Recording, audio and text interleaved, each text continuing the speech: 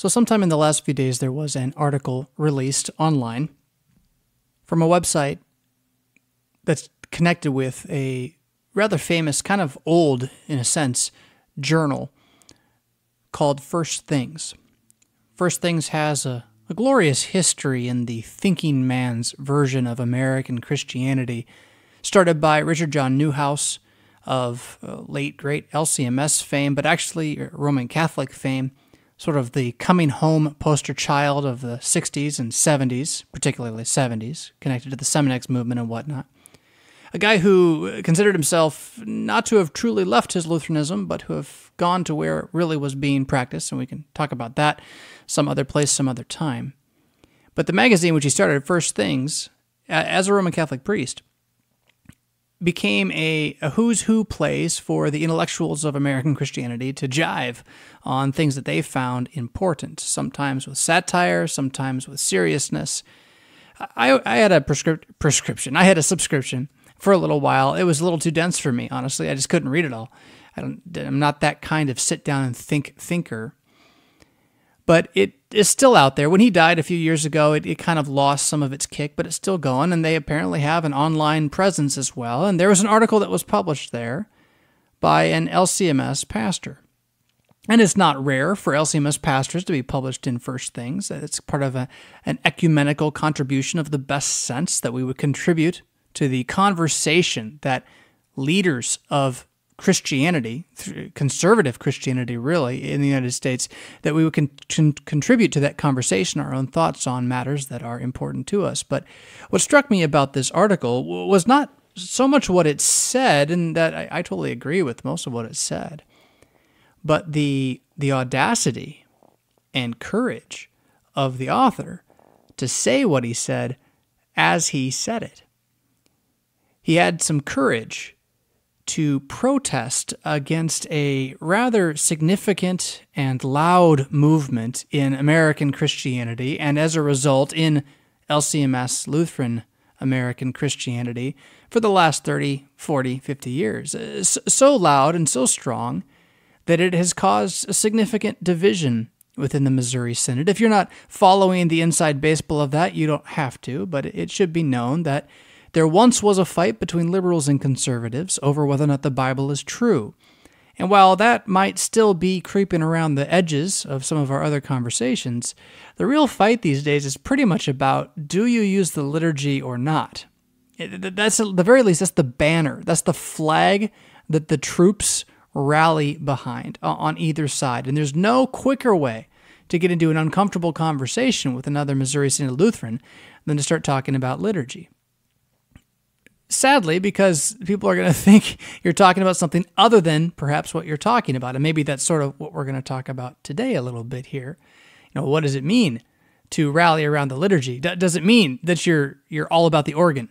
Because in my mind, that the answer is no to that. That has nothing to do with it. The organ is neither here nor there when I'm talking about the liturgy of the church and the history of divine worship and, the biblical nature of divine worship. Anyway, you can almost not get into a fight quicker with someone than by bringing this up, than perhaps Trump, right? I mean, the leveler of all things. The valleys rise up and the mountains lay down low to make flat space, because nothing is more offensive, it would seem, than our current president. To many, to all, I don't know. But after that, liturgy. And making a claim that liturgy is a required thing in the church, that it is a biblical thing in the church, that we're not free to just do whatever we want when we gather on Sunday morning. We're certainly not free to change it for the sake of what? What reason, what emotion, what work could we bring to bear that would compel us to put in place of the words of God the commandments of men?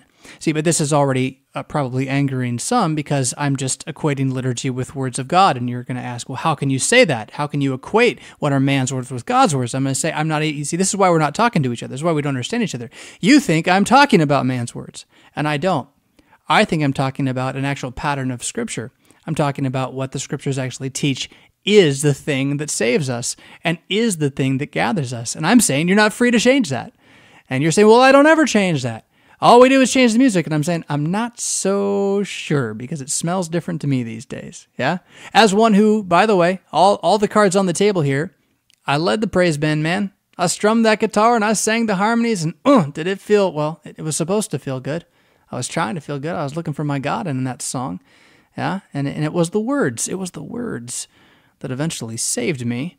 And it was the words that convinced me that there was something amiss in all of this matter. Even so, the article on First Things was about how the argument that we should be changing the liturgy and readorning it, shifting it, remarketing it, doing whatever we can to it, even letting it go entirely. The argument comes out of this thing that called itself, Fuller Seminary, 1960s, 70s, 80s, the church growth movement.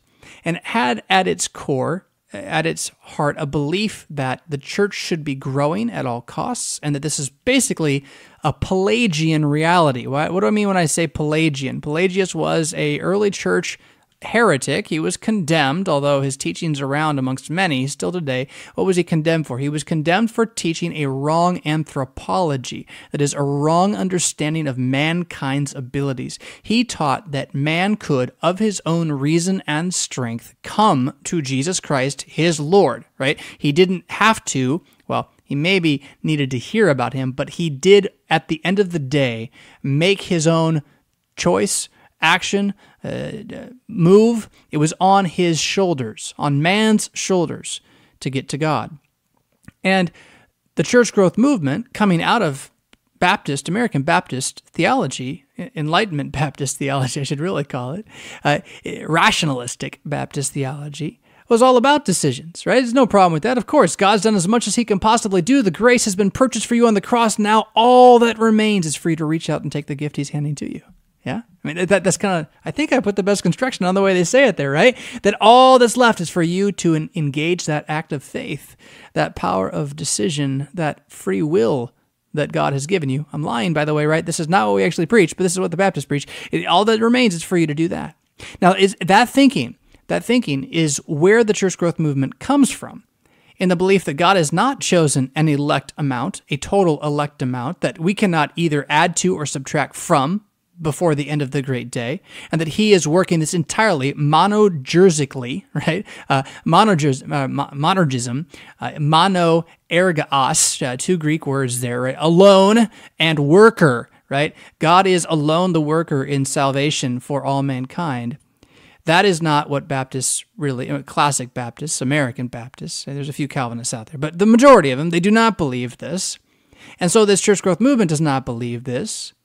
And while you're going to have certainly those within the Missouri Synod who are going to say something like, well, of course we reject the decision theology, but we still believe that we can learn from these things. I mean, don't we need to understand that it's a good idea to have room in your parking lot, right? It's always the red herring there is, oh, you're against parking lots, right? No one's against parking lots. But see, when you bring in the entire thrust of the movement and you think, I'm just going to pull off the frosting on the side, but the core is going to never change at all, well, you seem to miss something here. Because the movement of the church growth movement, it's not just about how man individually can impact salvation, Pelagian style, with his own heart. It's also applying the Pelagian error to the activity of the mission itself. That is to say, that salvation for the unbeliever, salvation for the pagan, the one who's outside of the church, is enacted and occurs as a result caused by the actions of men within the church. That is, for the church to grow, men must do things. And without us, sinful, fallen men, doing things, the church cannot grow. No, indeed, the stones will not cry out if we are silent, is effectively the thought behind that reality, right? Now, of course, the straw man here is to say, well, Pastor Fisk, you're saying we don't have to do anything. Well, yes, I am.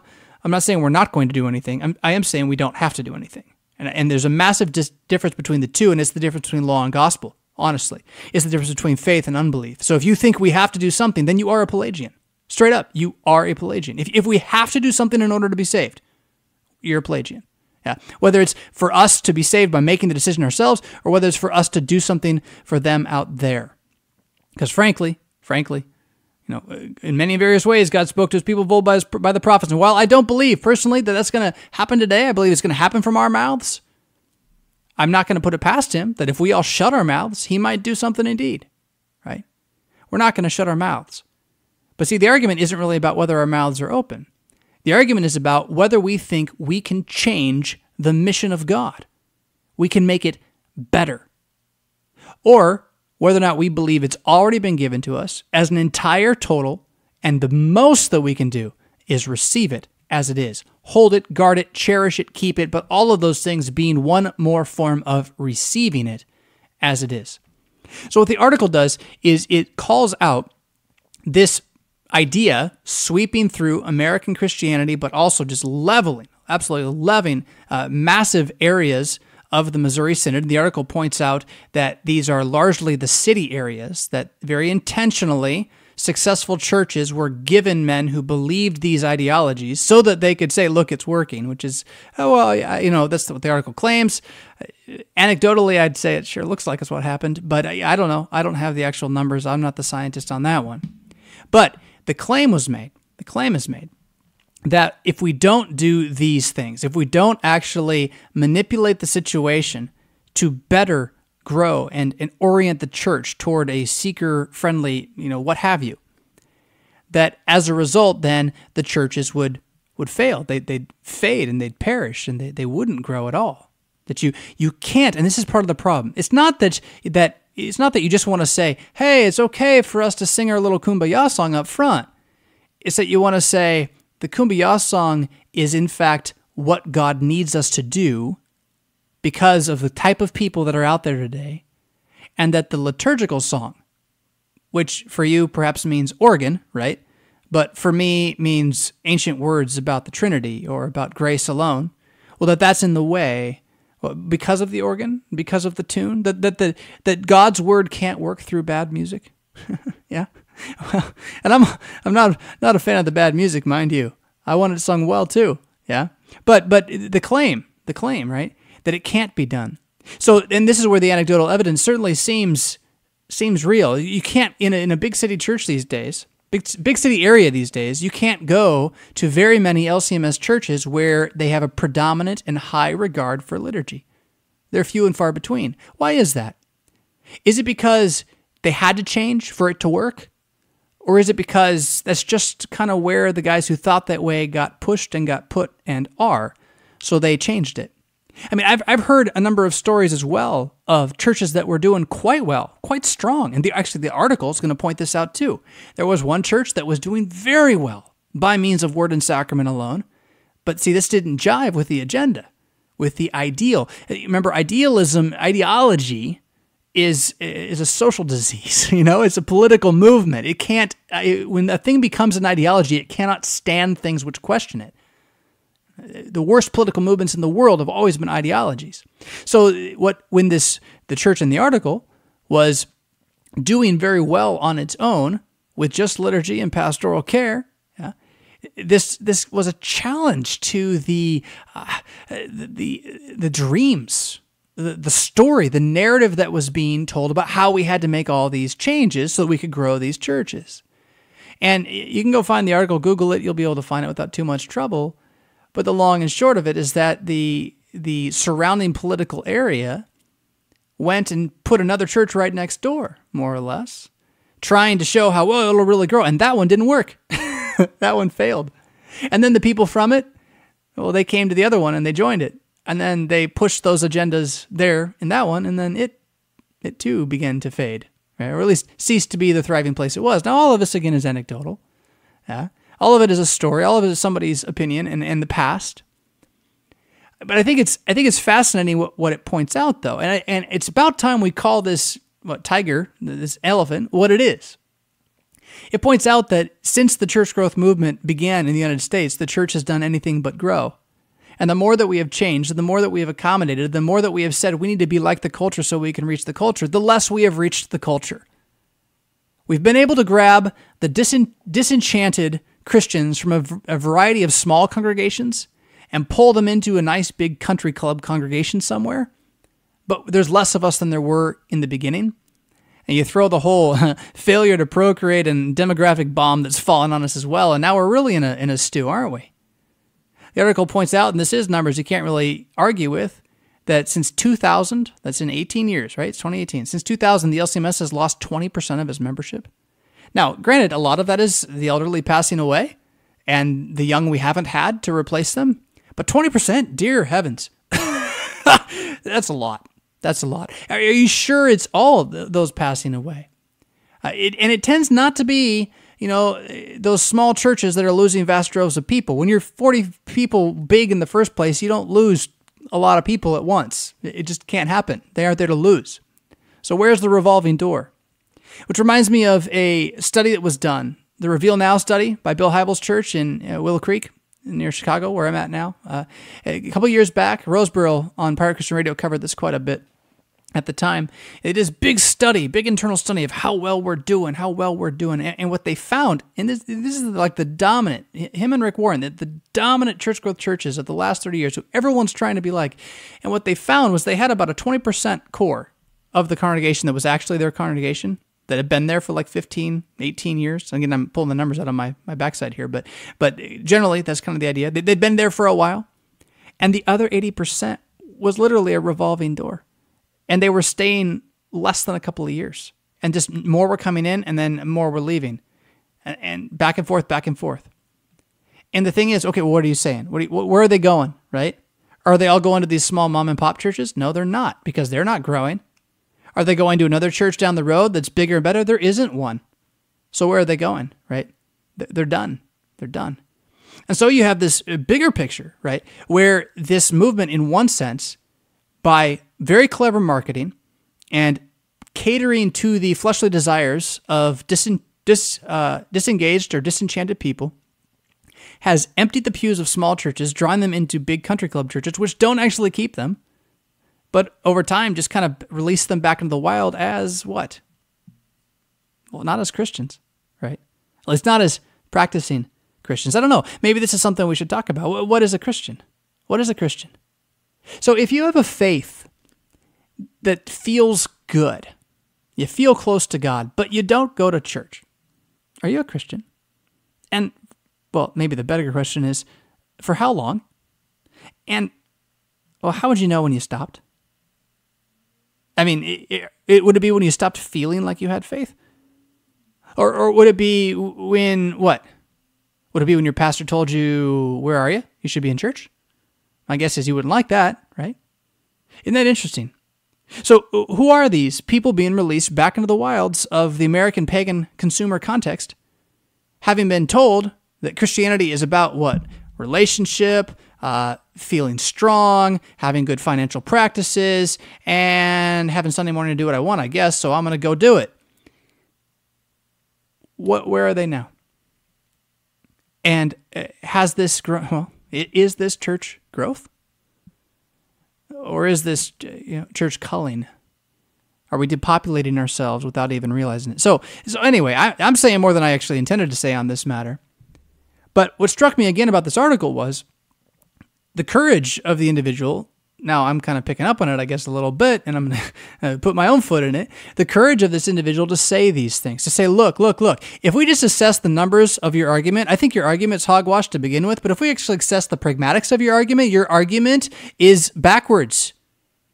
You've said that you need contemporary music in order to grow the church, and without it, the church will die. And look, it's your churches that are dying. Are there churches with liturgy that are dying too? Yes. Those that have not had children, and those whose people have left for churches hungering for contemporary music, who were not prepared, right? Who were not forewarned. So it's not as if the church is not struggling mightily in this place anyway, but it's time to get past this argument that somehow your liturgical innovations are going to fix it, like that, or that you need them in order to fix it. You want to have unity in the Missouri Synod? We got to get past that argument. We don't need your band, and you don't need my organ. We got to get past that. It's not real. It's a smokescreen that Satan has thrown up in the air in order to deceive us while we drown. Now, what is real, and what the majority of the guys over here with me that I think want the organ, or at least sound like they want the organ, is not so much that they want the organ, but they want a certain pattern of sound words to remain. They want a history of preaching Jesus from texts of Scripture to remain. They want to not think that our hope lies in how good we get at marketing. And this, of course, brings us back to the courage to be Protestant, right?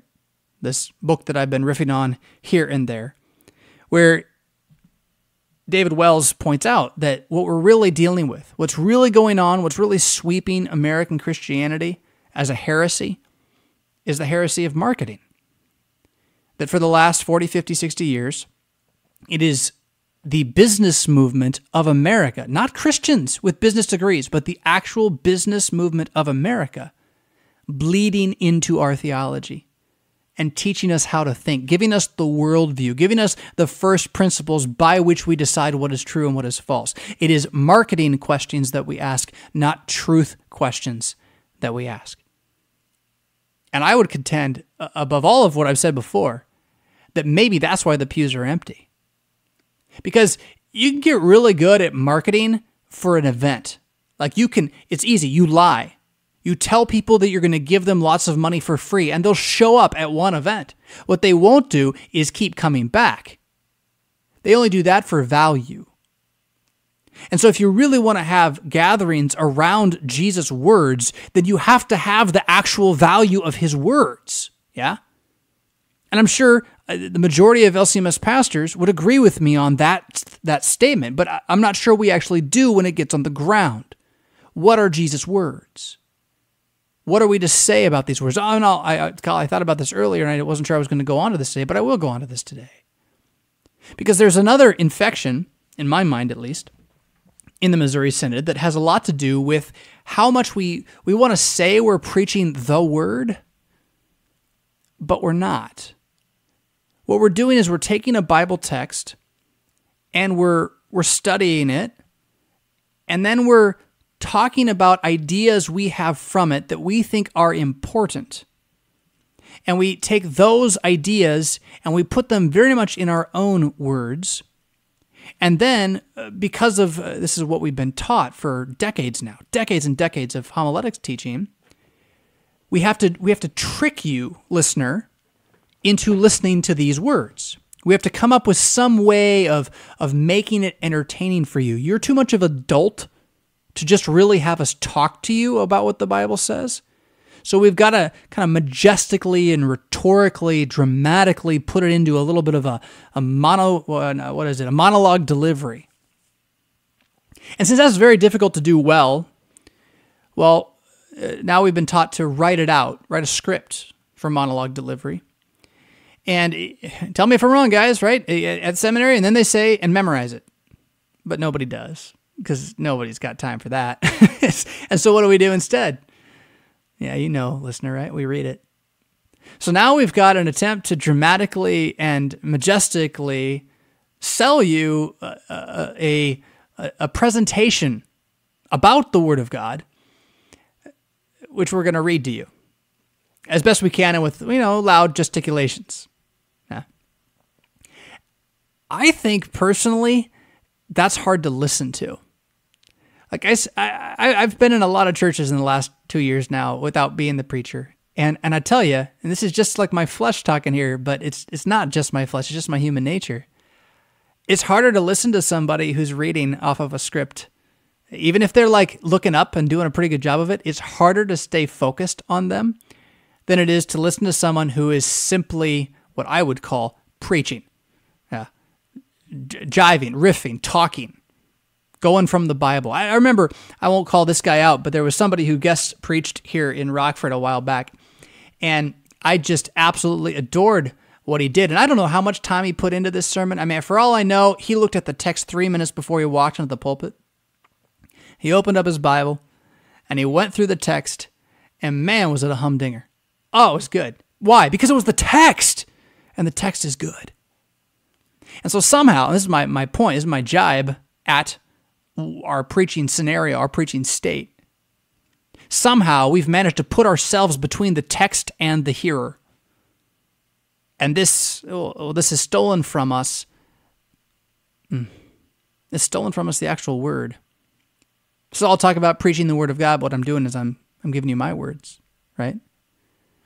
And I think this is a grand danger that with the marketing reality has served to, ignorize us, if that makes sense. To make us an ignorant people.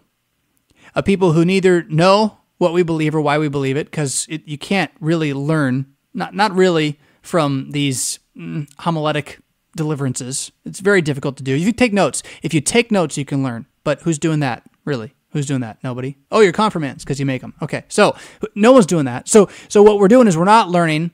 We're kind of being entertained badly, right? But we'll put up with it because it's church and God says so. So we have to do it, right? And that's happening. And then some are realizing that, oh, that's not very appealing. Let's find a way to market a better story. Yeah.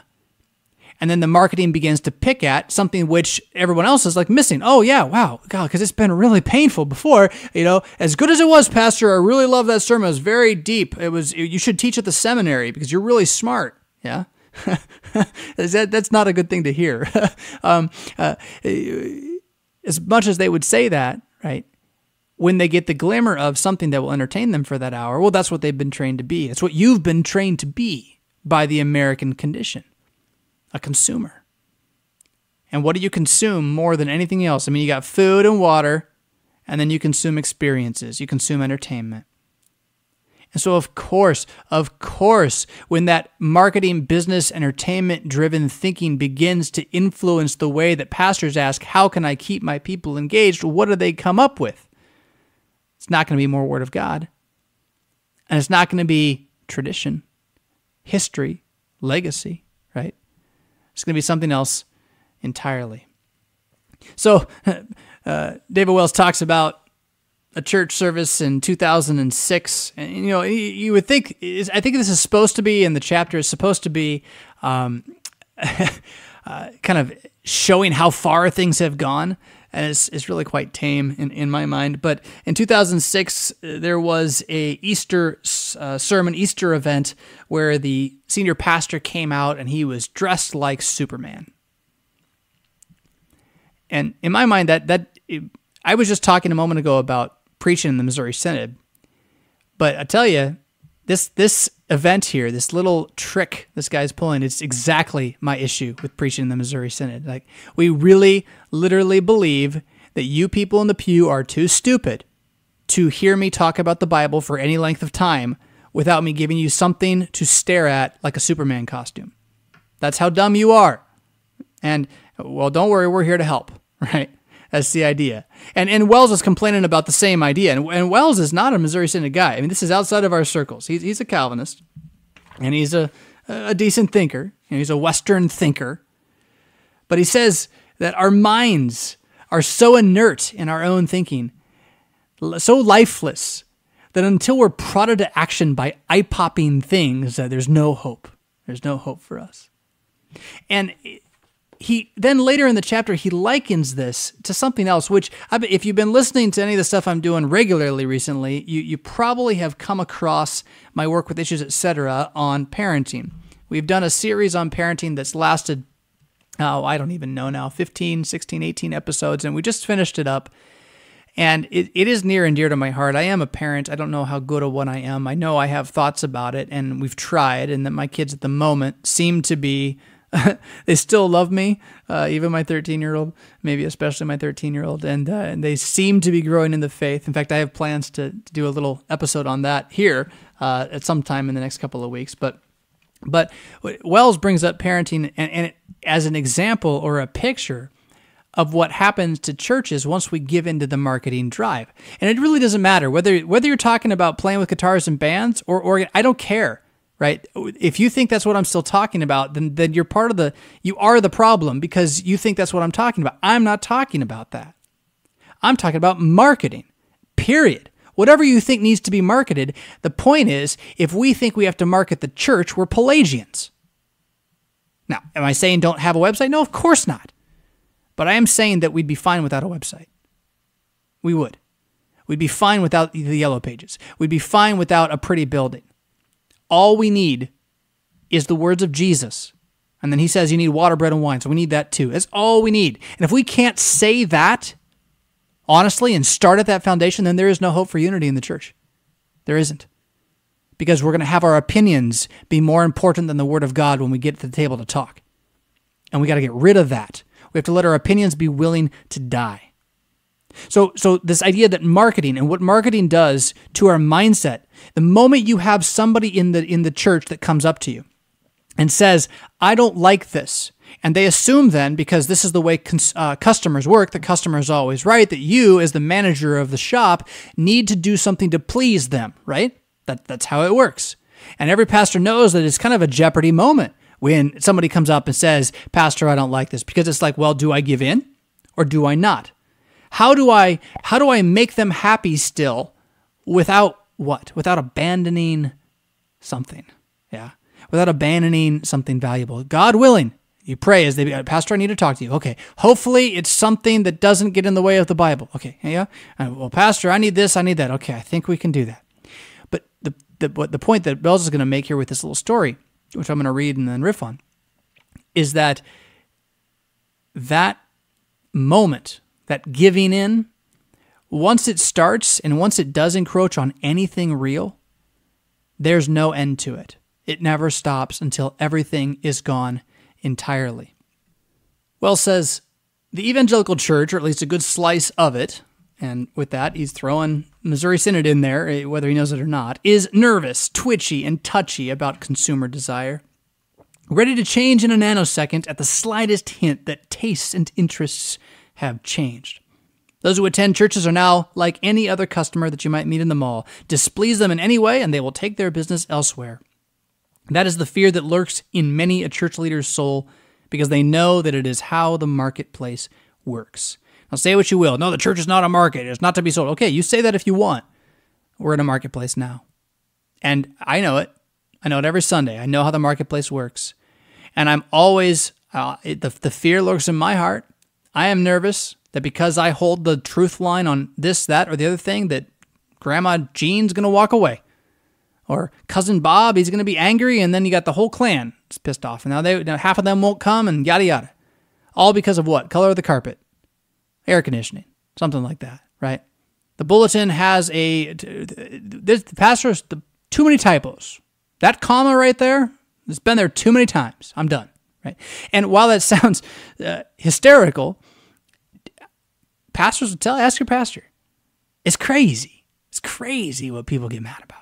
Yeah, and what they're willing to perhaps even take their business elsewhere over. But here's the thing. It brings to mind, he says, the haplessness of parents in a home where the children, amidst sullen moods and a creeping sense of injustice inflicted on them, decide that they will take it no longer. It begins with thoughts, the rebellious mists that shroud the mind and hold off the sun's light and warmth, but soon that becomes seeds, and the seeds find fertile soil in the internal wounds suffered during the journey to adulthood.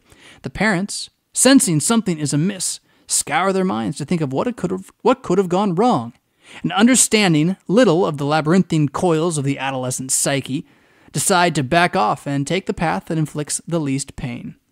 The poor things. Now, he's using some pretty language there. It's nice and prosaic. Yeah. What he's getting at here is, so your kid gets to be what?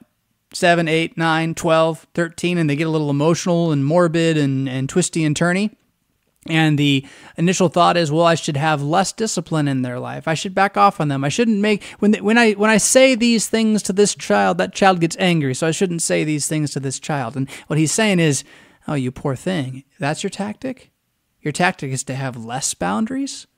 Ooh, that's not going to go very well at all. Now, the parents, they're only trying to do the best they can, but unfortunately, they do not quite understand that they are staring down the gun of a barrel of a stick-up artist.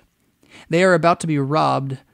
Out of their good intentions, space is enlarged around the child, latitude is allowed, rules are rescinded, rebukes are stifled, except in rare cases, and expectations are lifted. However, parents being parents, they are never entirely out of the woods with these children because try as they might, they are never fully successful in setting their children free. But what is interesting about this painful tango of parent and child is that the more the demands and expectations of the parent are moderated, the more onerous and intolerable to the children find that those which remain are. Parental moderation only excites fresh cries of outrage and pain.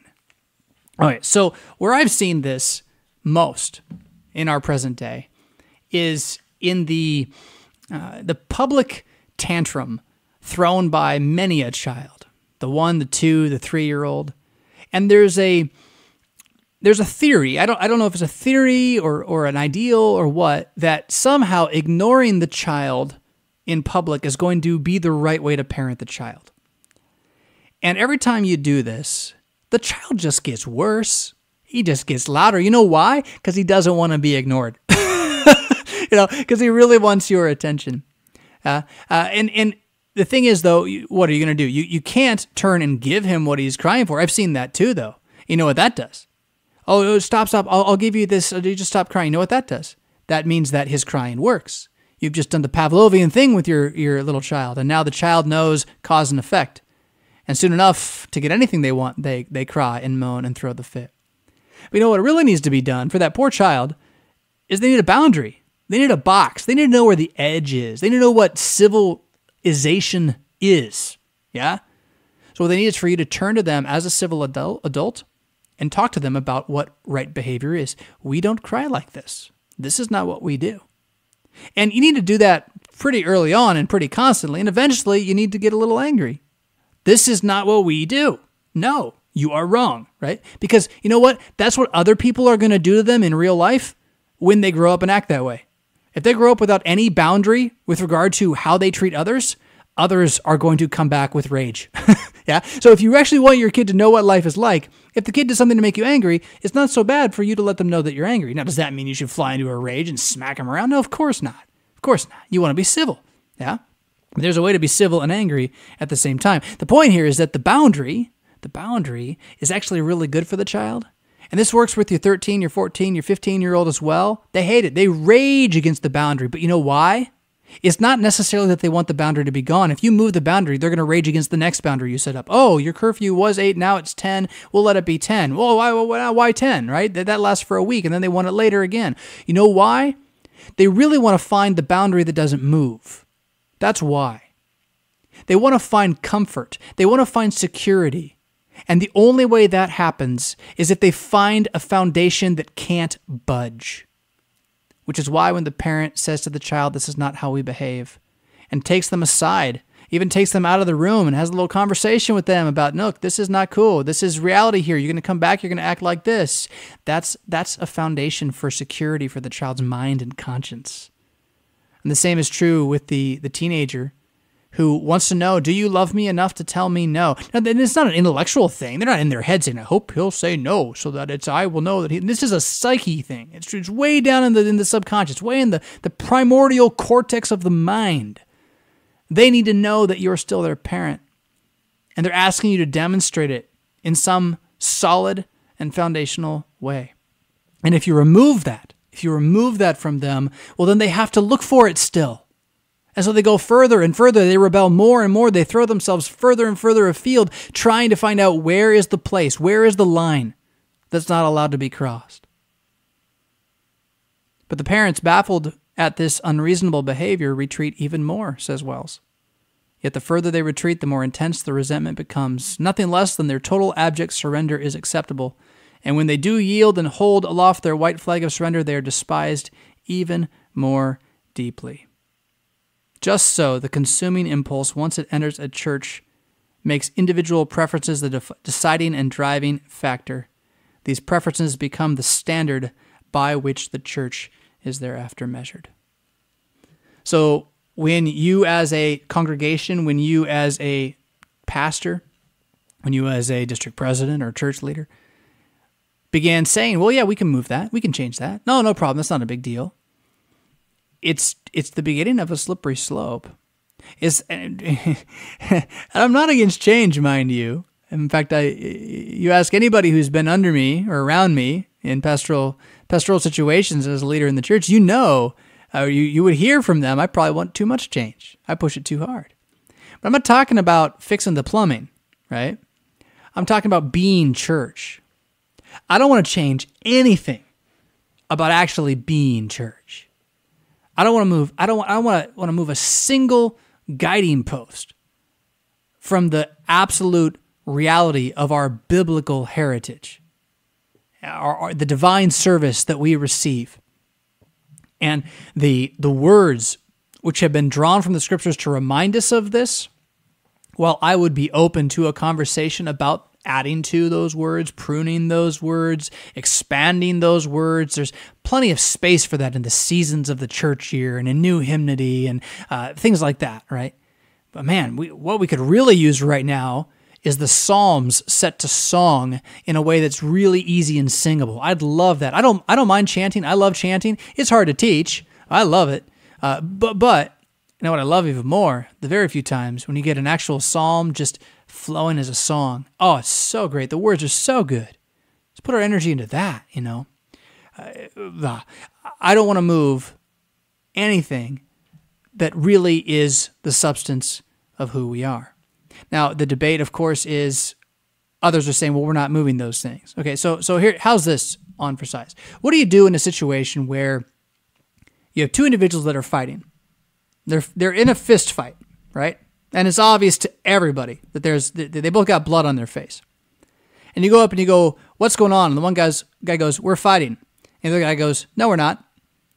And you're like, well, but you're fighting. And the one guy's like, yeah, we're fighting. And the other guy goes, no, we're not. What do you do with that, right? Because that's the situation we find ourselves in as Missouri Synod right now, where you have this fight over the liturgy. At least in my experience. And guys out there, if you're listening and you want to get mad at me, go ahead. But like, you guys who are really pushing your band because you think you got to do it, like you keep saying that we're not really fighting, that we're not that different, that there's no big deal. And it's like, well, how are we ever going to reconcile then if you can't admit that there's a problem? Yeah, you can't admit we disagree. Now, what is the disagreement? And I think this is what's scary. Yeah, the disagreement is over what the Word of God actually is, because the guys on the liturgy side of things are saying, you guys are abandoning the Word of God with your church growth movement paradigm. And you're saying, no, we're not. We still have the Word of God. Okay, well then what do we have a disagreement over? It's actually over the Word of God. Yeah, and what the Word of God is. And it's not going to be solved by jargon. It's not going to be solved by saying, well, I like Word and Sacrament, or I like Law and Gospel. No, that's not going to do it either. Because there's something keeping you from promoting a liturgical option, a strong, high liturgical option in your own life and midst. Yeah.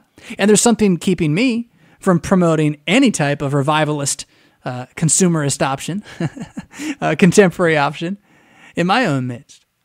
What is that thing? What is that distinction? For me, it's actually, I in my own mind, it's Law and Gospel. It's the fact that when I walk into the revivalists' contemporary world, all I get is a mishmash of do-goodism and very little blood of Jesus, grace alone. And I don't want any more of that ever again. And so I'm out.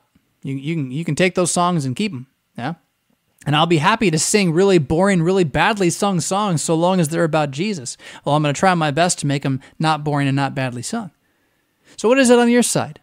What is it that the liturgy is doing that's so in the way, or that your people are so too stupid, too bored to learn about? I remember another friend of mine who we're debaters in this debate itself, but we're old buddies, and we ran into each other, and he was given a paper, and I'm not gonna go into any details about it, but he was given a paper about an old theologian, someone who we both respected very much, somebody who's long deceased and well enough known. And it's kind of something he'd spent a lot of time researching and cared a great deal about. And I was like, oh, that's great. That's so cool that you're still into that kind of stuff right now. I didn't know you're into that anymore. So are you teaching this at your parish? And he just went, oh no, my people couldn't take this. And I'm like, what? Then what are you teaching then? And I didn't ask that. I probably should have, But if your people can't take it, then what can they take? What are you training them for? Discipling. What is the discipleship unto? Does it have an end, or is it just keeping them in the room? Because if it's just keeping them in the room, look, we're back at marketing again, aren't we? It's just about trying to cajole by tickling the flesh. And indeed, I will maintain that is the thing killing churches. Tickling the flesh has what has led us to our demographic problem. Tickling the flesh is what has led us to the migration of people out of congregations that are too small for them and their mind and what they expect from their country club to big ones, and then out of those big ones to a life they'd rather live. Marketing is indeed, and Wells is quite right to point it out, marketing is indeed the problem. Another story for you. I was a pastor for a while in Springfield, Pennsylvania, just outside of Philadelphia. It was not the happiest days of my life. A small parish, we struggled. Good people. We never quite saw eye to eye. I know they're still there, and I still see some of them on Facebook sometimes, and they got a good pastor taking care of them. So no bones about them, right? But I remember always kind of wanting to find a way to take us from that 55 attendance to, 120. Yeah. Because then, we'd be able to solve a couple of the financial difficulties that were there. There was always an end date kind of hanging over my head. I had to do work with another organization to make the ends meet and all this kind of stuff. And so I kind of hoped for that. So what do you hope for then as a pastor in that moment? Of course you're going to spend time out trying to find contact points, and I did that. Worldview Everlasting also got started during that time period. But you're also going to really be excited when a Missouri Synod couple moves to the area, right? Especially if they got 3 kids. Great, young family, Missouri Synod. I'm the only church for 25 minutes in any direction. Only one. Only Missouri Synod church. And you know what? Every other one in any direction looks just like me. You're not going to get anything more. There's no more youth group, right? It's just a small group of people. There's no more exciting band. No, we're all just doing all that we can. You got some really bad band over there. I mean, it's really bad band, that one. But, it's they're doing what they can too, right? So, we really are the only game in town. And they smiled and they shook my hand. They're from, Indiana somewhere. They smiled, they shook my hand. And, we're Missouri Synod. That's great. Give me your information. Let's see. I'd love to see you guys again. Oh yeah, maybe we'll be back. Okay. And 3 weeks later, I sent an email. Hey, it was great to have you here. It'd be really awesome to see you again. We love Word and Sacrament. We love Jesus here, and we'd love to feed you with that. I don't know what the email said, but at least she wrote back to me. God bless her for that. But she said, yeah, we visited a couple other churches in the area, and there really wasn't anything here for us. So we're joining, I don't even know what the name of it was, Holy Roller Big Baptist Church or whatever. We're choosing Calvary up here, whatever it is, Calvary Chapel, because, they got the youth group we're looking for, and they got a little more of the worship style we're looking for. And so, thank you. We really, nothing against your preaching. Your preaching was great. It was really, really good. But we're going to go where the music and the youth group is.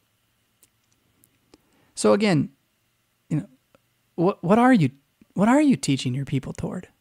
What are you training them for? Is it that they could leave behind the body and blood of Jesus Christ and their baptism into Him for the sake of the music that you've said is necessary for them to be Christians? Because that's what they did. And I'm not going to say they're going to go to hell. I don't know. But dear heavens, it means that they never knew, right? So if they're not going to hell, it's because they never actually knew about the body and blood of Jesus, and they never actually knew that their baptism into Him was a real thing, because they just joined a place where they're going to be told that they're not real things, and they're fine with that.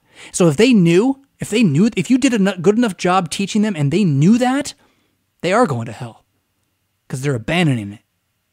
And I'm going to say, no, they're ignorant. Right? I said this earlier. We've ignorized our people. They're ignorant. Felicitous inconsistency. Thanks be to God. Is that really what you want? Do you want to create situations in which we have to say, well, hopefully it's a felicitous inconsistency? Or do you want something more? I got an email up here in Rockford a couple weeks ago, 2 months ago. Somebody said, we're moving from yada yada place to that area. And we're trying to reach out to churches to find out what they got available.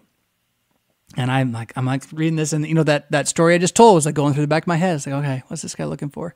And by the end of the thing, he says, so can you please tell me about music opportunities in the church and your youth group, your youth program? And it's like, oh man, this is great. So you really don't care what I think about Jesus, Of course, I'm Missouri Synod, so it's all fine. We're all Missouri Synod here, so there's no difference in our preaching whatsoever. Sure, yeah, okay. And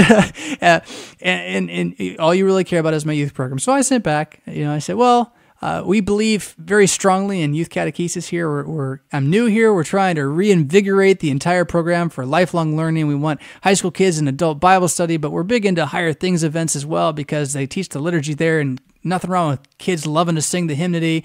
And we got lots of music opportunities. Got a pretty decent choir. We got a bell choir for the kids and all sorts of cool stuff. And I heard back, and I don't know. Maybe he's still going to show up some Sunday. But I heard back, we're in town. When we finally get in town, we might drop by and give you a look. No. Thank you for your information. I don't know. He may not be take two of the scenario. So I don't want to put that on him. Not at all. But I'm going to put it on you, listener. Why is the youth group so important? Because it's not. The church did just great without youth group for a long time. And ever since we started youth group, you know what we've done? Not great. Now, I'm not going to blame youth group, but I'm not going to say we need youth group because it obviously has not done much for us. And music, well, music is a great gift. It's a great first article gift, and it's very useful for lifting up the words of God. But for that very same reason, it's a great idol and can easily become the thing which steals from you the words of God. Because you're going to love the music so much, so deeply and so truly, that it doesn't matter what the words say. You're going to sing it anyway. There was a guy named Arius long ago who taught a heresy that was that Jesus is not truly God. He was more a god of sorts, or a son of God. And now this is ancient church history here, and the lines are a little blurry, but the tradition holds. You know how he got popular? Know how he really made his mark? Guy was good at writing jingles. He could write a tune. So he wrote some songs. And those songs, man, they carried that heresy all the way through the church, and Arianism nearly destroyed us. Now, the Word of God stood its own at the Council of Nicaea. Hat tip to, what should I call him? Deep Papa Nicholas with his 1-2 combo, left hook. Inside joke, you can Google it if you want. You can try St. Nicholas at the council. But the Word of God stood the test at the council. But man, it was close. And much of the Christian world had been swayed to Arianism by the power of the music, I think. Just like today. Is it really just a tune? Is it really just a song? What does it say? I've been going to a doctor recently for some acupuncture, actually, on a little bit of a series. Going to see if it can fix my cholesterol levels. We'll see. I'll keep you posted. So I have to lie there with needles in me for 20 minutes, a couple times a week. And 3 times a week at first, since we're going slower from there on out. But initially, quite a bit. Lying there in the dark with needles sticking in my forehead and my ears and my hands and my feet. And it's interesting. It took away my wife's headaches really fast, I'll tell you that. They got some music playing. And the music that they're playing is it's Pandora. You know how Pandora, like the songs get repeated too often? The playlist only gets so long. So it's like this, it's not cheesy. I'd rather it were some cheesy kind of spa music, but it's just like light piano. But the lady who no longer works there but used to work the front desk and sort of like was the one clicking like all the time initially, she's an old rocker. She liked herself some Metallica and some Nirvana and some of those other things. And so it kind of got into this piano versions of their songs. Sweet Child of Mine, on piano, just piano only. And it is interesting how a song I really love is rock and roll. I cannot stand as piano. The Nirvana one was the worst. It's just so pedantic. It's like the same note over and over again. But anyway, so this music's always kind of going there. And, I've heard Nothing Else Matters so many times via piano. And I love that song, but it's terrible with piano. And then just the other day, first time I heard this one and it came on, I went, da da da da da da da da da da da da da da da da da da da. And I almost caught my breath. It's been a long time since I heard that tune. I don't know, you know that tune? It still stirs me. And that's what scares me. It's a song called Open the Eyes of My Heart. And I learned it from a band called Sonic Flood, who had taken some praise songs and made them rock, honestly, finally. Because most praise songs don't rock, you 60s hippies. You're kind of like elevator music. Sonic Flood made it rock, at least 80s, 90s style. And man, I used to blast that thing. Blast that album. Everywhere I'd go, I'd play that thing over and over and over again. Loved it. The song's terrible, though. It doesn't really teach anything. In fact, if anything, it teaches the wrong thing. Open the eyes of my heart, Lord. Open the eyes of my heart. I want to see you. I want to see you. I don't even know what that means, honestly. The closest thing to a biblical reality of that is Moses being a doofus and being told no. You can't, or I kill you, right? See you high and lifted up, shining in the light of your glory. Pour out your power and love as we sing, holy, holy, holy. Okay, so now you want to be Isaiah in the room where he's saying, woe is me, man of unclean lips among a people of unclean lips. Is that what those texts are there? The holy, holy, holy. I do want to sing holy, holy, holy. Where do we sing holy, holy, holy? Now, at the supper, do you even know that we do that with the cherubim, the archangels, all the company of heaven? That song, what struck me in that moment, the reason I'm telling the story, is that the music was why I listened to that song. It was never about the words. And when it played the other day and it struck deep inside me and I wanted the music back, that scared me. That shows you how strong it is, how powerful it is, that the music matters more than the words. And that's indeed, I think, the heart of the debate that we're in now, as this market-driven American Christian church experience has attached itself to the jingle for the sake of growth.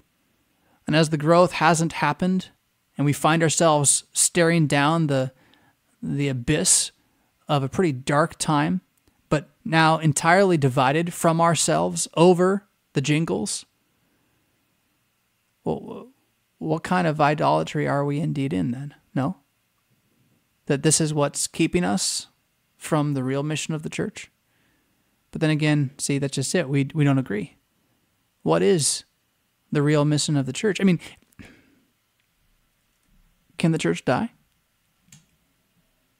Will it die if we get rid of all the music so we can be unified? If we took away the music, if we took away the organ and we took away the band, all of us, as Missouri Synod, on one Sunday at once so we could be unified, how many would leave our churches? Have we not become ignorant, after all?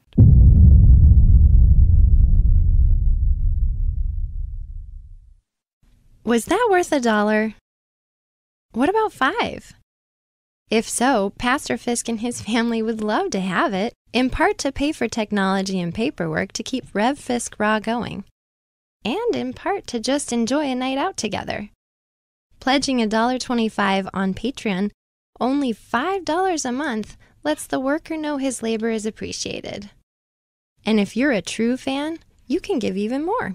You can find the link to Patreon in the show notes, and check out the other giving levels there, including advertising your product, your family, or your congregation on Rev Fisk Raw. Lock and load, then rock on.